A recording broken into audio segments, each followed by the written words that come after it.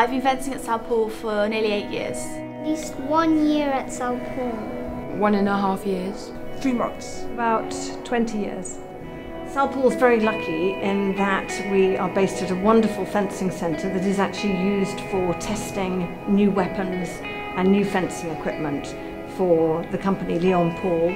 Salle Paul himself actually set up the club in 1931, so we have a very grand heritage. I like the way coaches teach me and how they teach me different strategies. It's like quite far away from my house, but everyone here is really nice and all the fences are really good and it's quite varied. When I was very young, I saw the Seoul Olympic Games opening ceremony on TV. I had no idea what it was, I had no idea what the Olympic Games was, but I saw it on TV and it looked amazing. All the colour and the athletes walking, everyone having a good time, and I thought, I want to do that. Didn't know what sport, but I knew I wanted to be an athlete. And then as I went through school, I did every sport you can imagine, and fencing, I was quite good at that. And I just stuck at it, and then that's how I started. I'm very competitive. I've been doing competitions since I was 10, and now I'm British champion in fencing England. It makes me feel proud because I won over a person I've always wanted to win.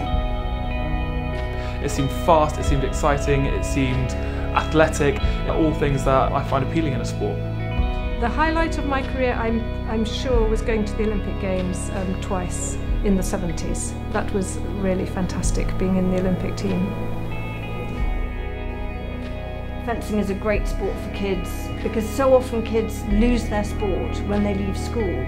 But because fencing at Salle Paul is an after-school activity, the kids can continue it all the way through and they don't lose their sport. They can continue it at university, they can continue it through their working life, and it'll keep them fit and active and healthy all the way through their lives.